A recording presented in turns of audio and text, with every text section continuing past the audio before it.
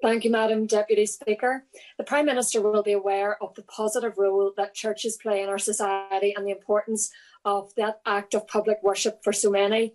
Churches across the UK are now closed, but I note the intention to reopen them soon in England. Does the Prime Minister agree with me that the role of churches as we live with COVID cannot be underestimated or undervalued, and that we should be looking at opening our churches again right across the United Kingdom? But also, does he recognise that as we deal with the legacy of lockdown, churches have a key role to play in supporting what is a broken land and a broken people?